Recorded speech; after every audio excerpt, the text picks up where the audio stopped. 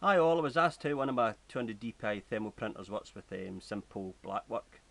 Here we have an image, some small dot work element to it, but the vast majority is obviously just simple line work and a bit of solid black. Obviously I'll be using a 200 DPI thermal printer. So as usual, just go up and select print. Just let the printer do the work, don't need to pull out the paper at the bottom. As I say, it's a very simple image, and there's not much to it actually.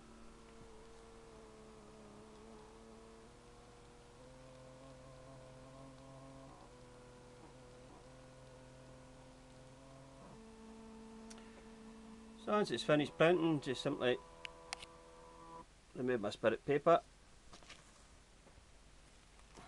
turn it over, and as usual, there's my stencil. Okay, so from the screen, straight onto my spirit thermal paper. Okay, once again, thanks for watching.